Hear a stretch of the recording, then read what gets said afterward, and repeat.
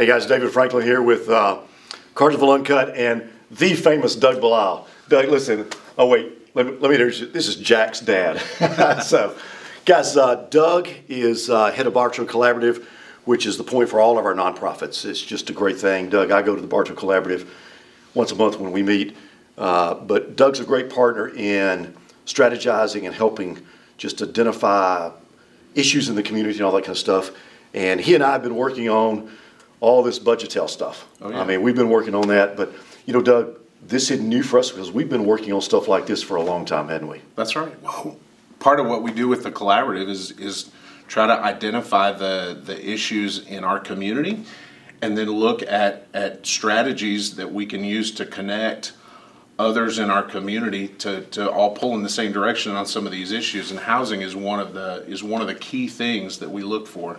And you and I have been working on stuff like this. Guys, a couple of years ago, we actually did a community profile, and we tried to look and say, where's the pain, where's the darkness in Bartow County? And so, Doug, you and I, we talked about foster care. Mm-hmm. We don't have enough foster care families. We've done stuff talking about, we've got a bunch of kids. Last year we had 76 kids whose mom or dad were in incarceration, state or federal incarceration, and we made sure they got Christmas presents. You've been involved in a whole bunch of stuff. We worked together real well. Read to Grow actually came out of. Oh, yeah. It's gotten famous kind of all of a sudden. It came out of that. And because of that, Doug, matter of fact, we actually got asked to go up to Washington, D.C. to the first ever Faith and Opportunity Summit. That's right. And Bartow County was one of 10 communities that got to go present. Doug and I and Janet Queen and Bruce Thompson went up there and presented. And, we actually, Bartow County and Marshall, Texas, stole the show. That's right. And matter of fact, that caused them, Washington, D.C. came down here, we toured around. We actually took them to the budgetel. We'll get to that in a minute. That's right. But we've actually gotten a grant through a nonprofit called Mission Bartow. We've gotten a grant that we've actually been meeting in a pretty major way, community leaders and stuff like that. And Doug's actually head of, tell them, Doug, what's it called? It's our workforce housing group within the Community Prosperity Council, or this faith-based collaboration with the community and with community leaders to try to figure out some solutions for workforce housing. Because that's an issue. Transportation. I've been working a lot with quality of life, and we'll be doing some stuff about that next year. So, Doug, when we come back, because that kind of, you know, it takes a lot to introduce you, okay? But when we come back, I'm going to ask Doug this question, and we're going to talk about this. And that is very specifically, where are we now in the budgetel crisis? Because I think that's what everybody wants to know. But then I've got a bunch of other questions and stuff we'll talk about. So, guys, we'll be right back, and we will give you an update that is as current as you can have on where are we in the budgetel crisis. So thanks for joining us, and we'll be right back.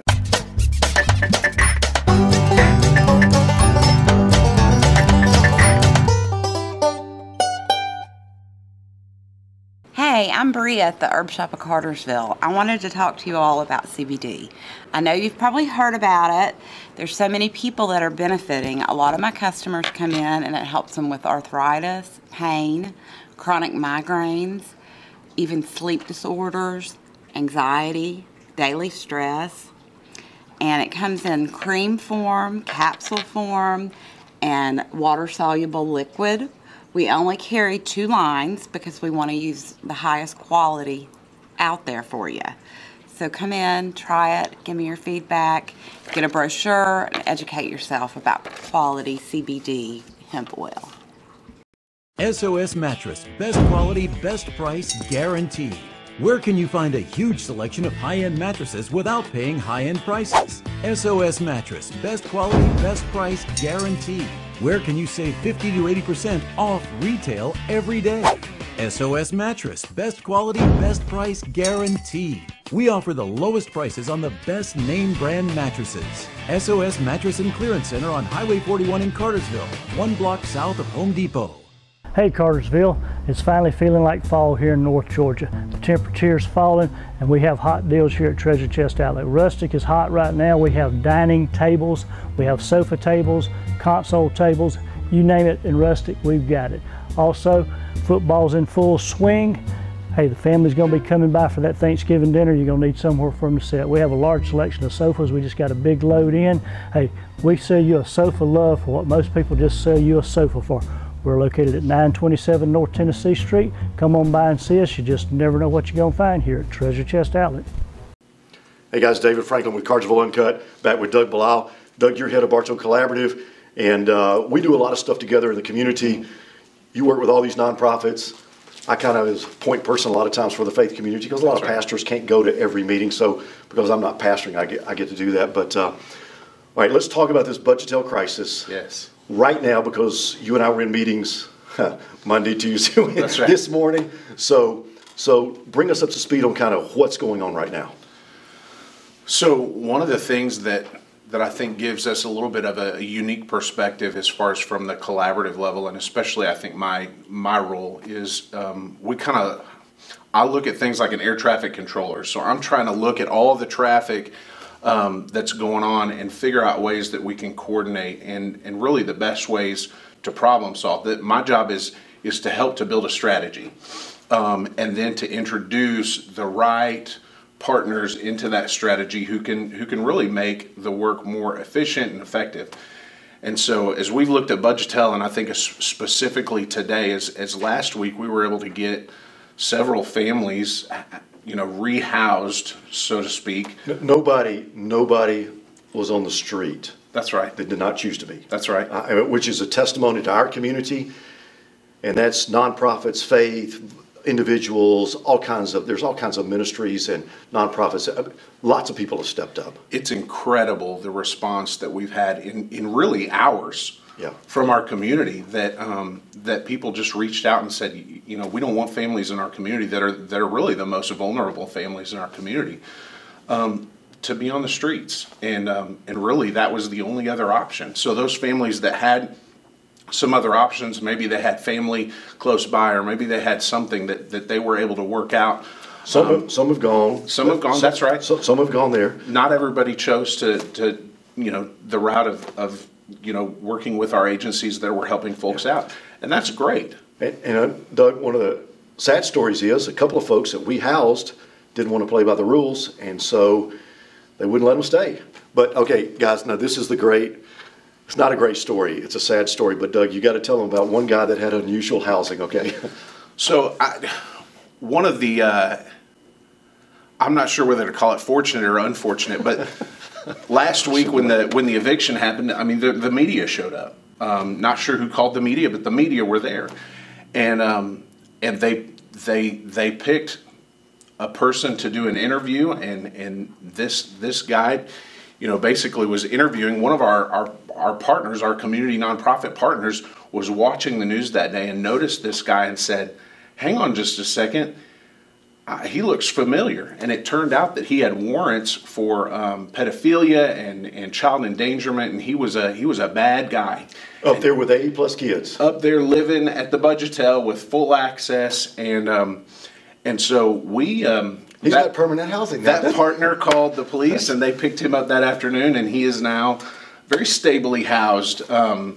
With meals every day. With 3 meals every day at the jail. And that's the sad, but Doug, that represents some of, because we've been working up at Budgetel, you and I. That's right. I mean, here in my office, we had a meeting and all that kind of stuff, and there's been a lot of folks. I mean, we actually saw people that were being housed in permanent solutions even this year before Budgetel got shut down. But some of the people have found housing through other places.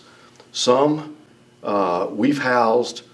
Some have struggled. I mean, there's been teams of people. And I interviewed Kelly Whitmire the other day. She and some other people have been over there assessing every family, haven't they? That's right. Yeah. And it's been incredible, the work with the work of our school system and other partners in with not only with the health department but other just community faith-based partners reaching out and working together and looking to see how we can help families, and it's tough. I mean, these families are, for the most part, they're living in hotel motels because that's their only option right now. Doug, I know one of the kids, that's all they've ever known. Mm-hmm.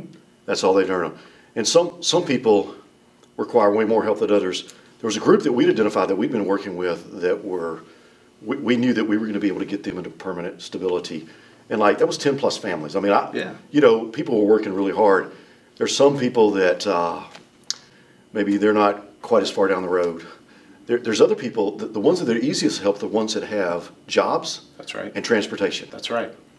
But some have jobs and no transportation. You know, we'd done a job fair up there, and some people had gotten jobs right across the road. That's right. But now they don't have transportation to get there. So this is a complicated issue, isn't it? It really is. It's you know, as we looked at comments and things like that, I've tried to stay off the comment section of social media, but as we looked at those comments, you know, some people just don't. I think there's a lack of understanding that, you know, why don't you just get a job, or why would you choose to live there? That's not even affordable, and it's not. I mean, it's not. These folks were paying, you know, upwards of $1,000 a month just to stay in a 1-bedroom, you know, hotel room. Doug, you and I have talked about it. It's more costly to be poor than it is. I mean, it just costs. That's right. I think one of the stories that touched my heart was a lady with some kids, and she had transportation, had a job, all that kind of stuff, and got hit. Wasn't her fault. Was in a car wreck. And all of a sudden, she doesn't have transportation. She ends up in the budget hell. She was working, and now this has set her back. So this is really complicated. I know one thing that's really been amazing to me is all of our shelters are full, because we've been working hard trying to find housing. That's right. I'm talking about, there have been a lot of phone calls. And not just this week. Like, we've been working hard to find housing for months and on years. And now we have this crisis, so we're trying to call hotels, we're trying to call, you know, our shelters, everybody. Right. And we can't find hotels that have space. So when we come back, I'm going to ask you this question, okay? Do we have a housing crisis in Bartow County?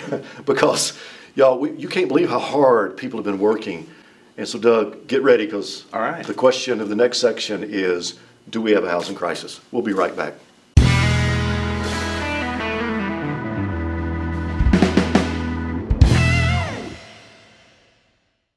Hey everybody, this is Kelly Jones with Kennesaw Transportation, and I have a job for you.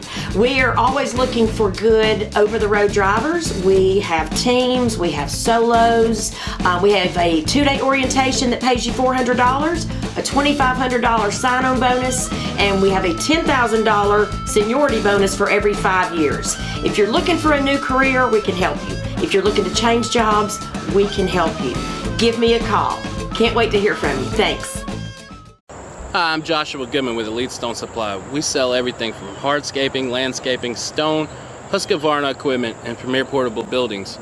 We can make them from 6x10 all the way up to 16x40. We make garden sheds, garages, cabins, barns, anything you can think of, we can make it happen. Do you need to store Christmas stuff? Do you need to store a lawnmower? We can take care of that. Do you need to get away? Do you need a pool house by your pool? We can make it happen. Come check us out at Elite Stone Supply. Hey, this is Joe Wilson, co-owner of Parnick Jennings Funeral Home, Cartersville's locally owned funeral home, serving all of Bartow County since 1977. The biggest difference of our funeral home here in Bartow County, Cartersville, is that we are a locally owned funeral home.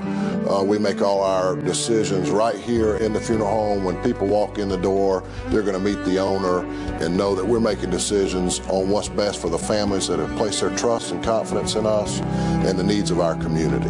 One thing we always say to families that place their trust in us is ask a family we have served. We want people to know that when they come here for probably one of the most difficult experiences in their life, that they can feel comfortable with us. On behalf of myself and all the staff here at Parnick Jennings Funeral Home, we want you to know it would be our honor to serve your family during your time of need. Please call us at 770-382-0034. I'm Glenda Mitchell with Glenda Mitchell Law Firm. If you've been involved in an accident, give me a call. Let me help you. I give every client my personal cell phone number so you can call or text me anytime. Glenda Mitchell Law Firm. We come to you.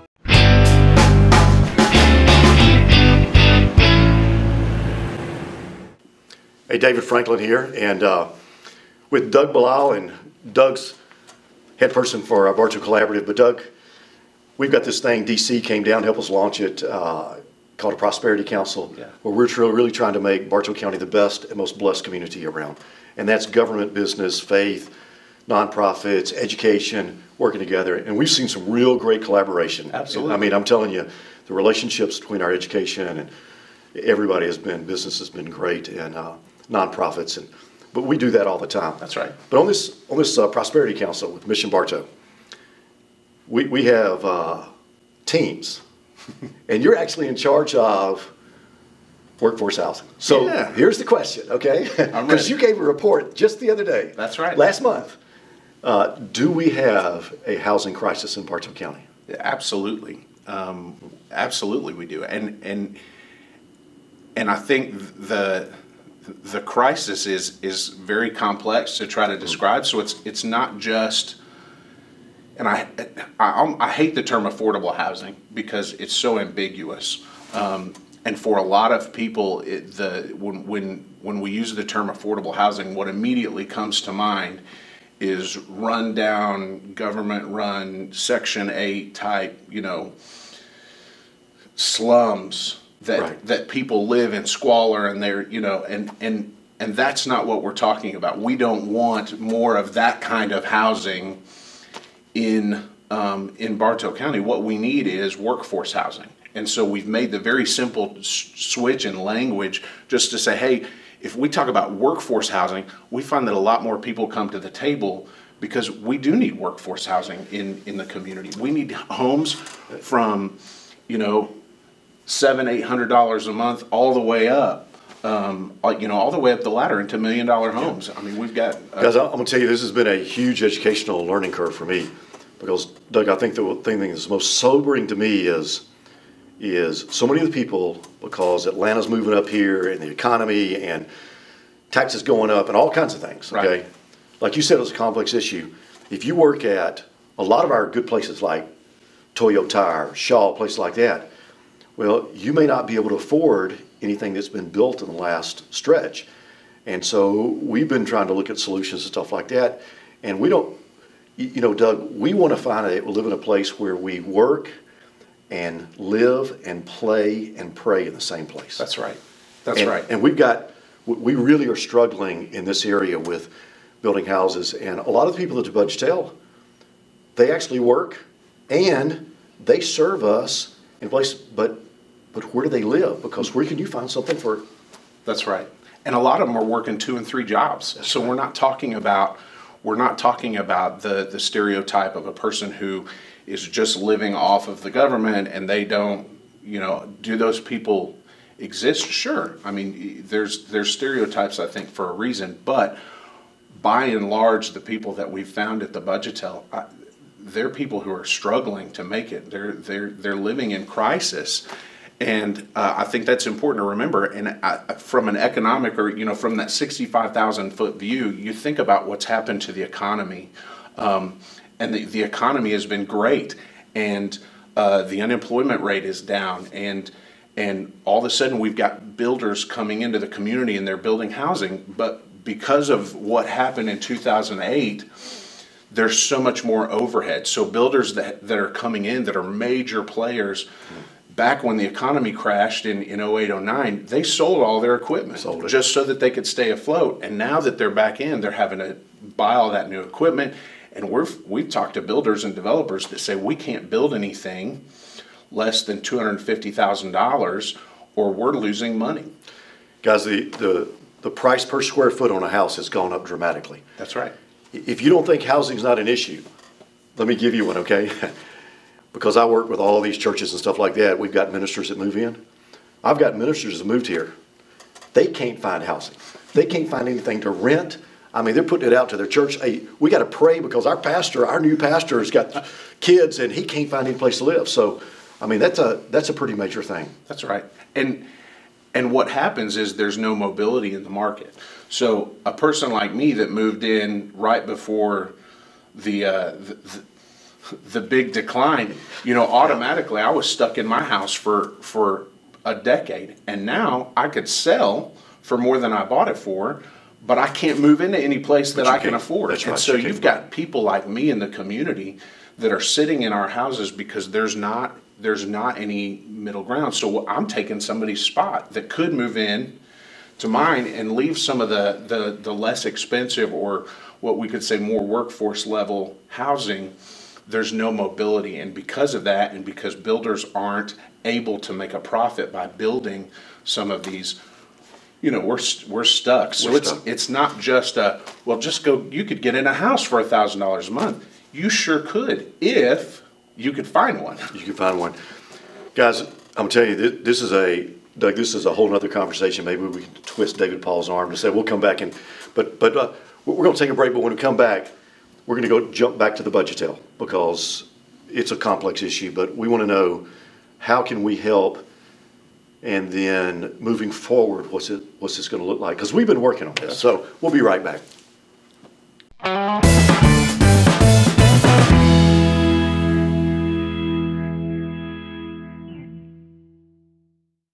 Hi, welcome to Spencer Family Medicine. We're located on Henderson Drive in Weston Commons Shopping Center. Unlike most medical clinics, we do labs right here in the office, including x-rays, saving you the hassle of scheduling yet another appointment across town. Here at Spencer Family Medicine, we accept almost all insurance plans. And we can almost always fit you in for same-day appointments. We serve patients young to old. From urgent care issues like broken bones to long-term issues like weight management and hormone therapy. Not only that, but Dr. Spencer and staff are trained in aesthetic work. So come to see us at Spencer Family Medicine. We would love for you to be a part of our family. I'm Dr. Spencer, and I approve this message. Okay, guys. Ready? Ready, go. Hello, Cartersville. If you haven't been by lately, come on by and check us out. We've totally revamped the store. We've added a lot more large capacity washers for your big loads. We have 40 pounders, 60 pounders, and 80 pounders for those huge loads. If you've got large bedding, come on by and see us. We've got the machine you need from a single person all the way up to a multi-family. If you're tired of doing laundry yourself, we offer a wash, dry, and fold service where you can drop it off. A few hours later, come back, it's ready to wear. We're located at 406 North Tennessee Street. It's All American Coin Laundry. Come by and see us for all your laundry needs.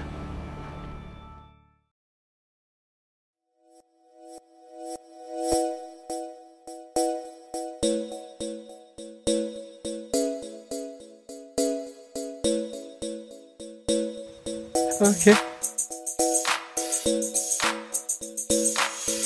Okay. Okay.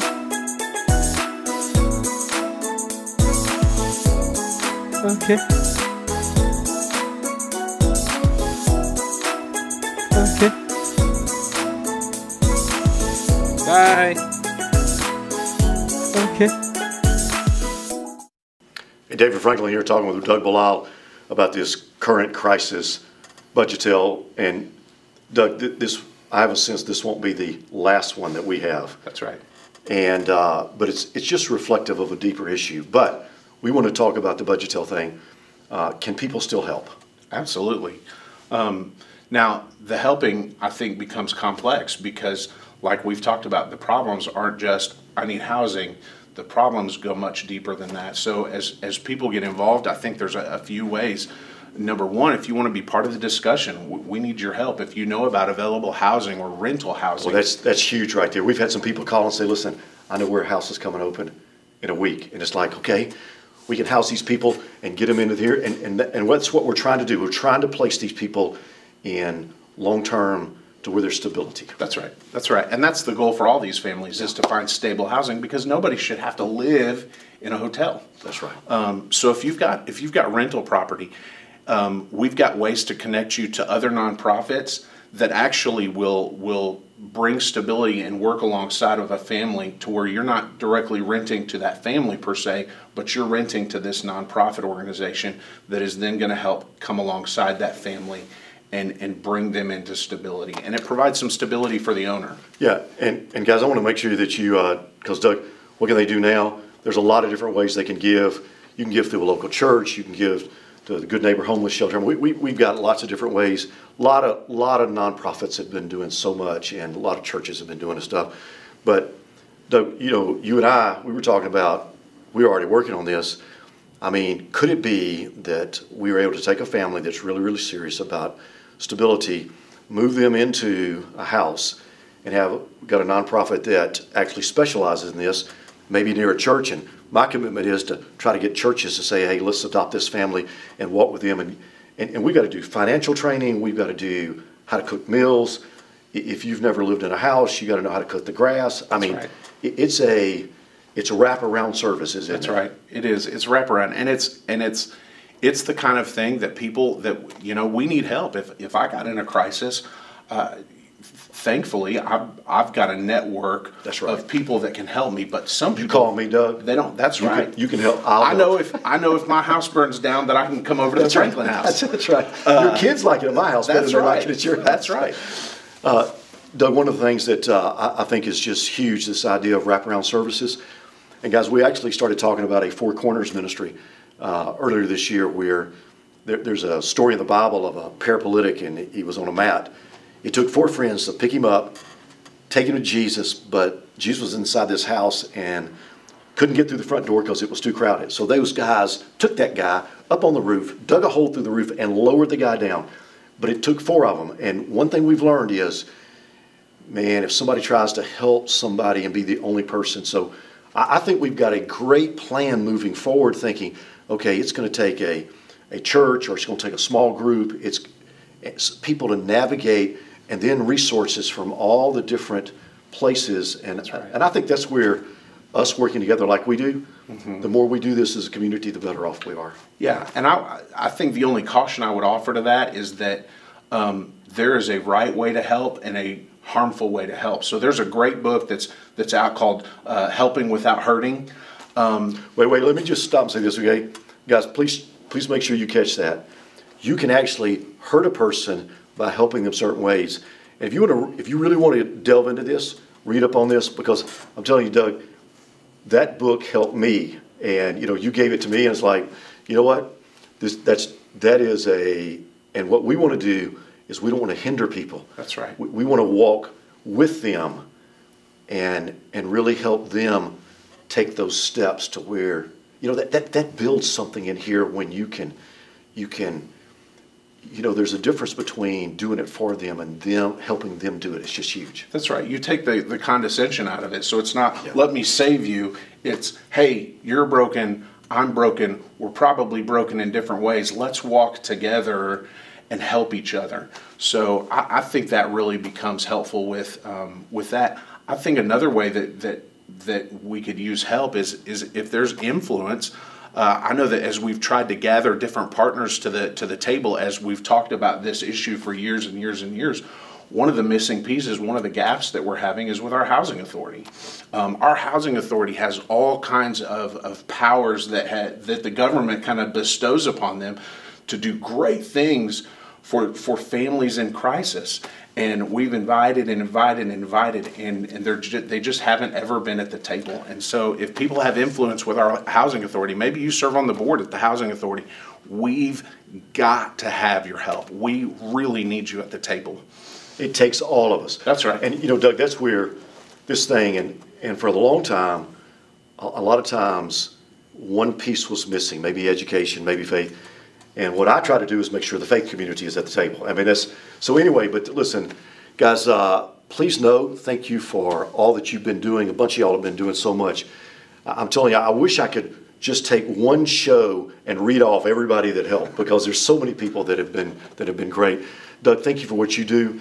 And thank you for taking a little time. This is a little different than what normally, you know, do a lot of fun, rah-rah kind of things. But this is kind of this is getting down into the deep stuff that ultimately, because if you don't have housing, right, that kid is going to go to school. If you don't have good, stable housing, I just learned that a kid that doesn't get a good night's sleep retains 50% less than kids.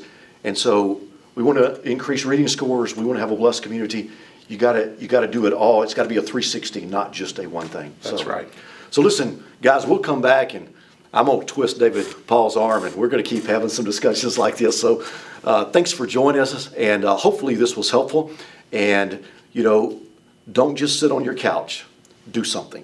Because I'm telling you, it takes all of us to have a blessed community. That's right. Listen, thank you for what you're doing.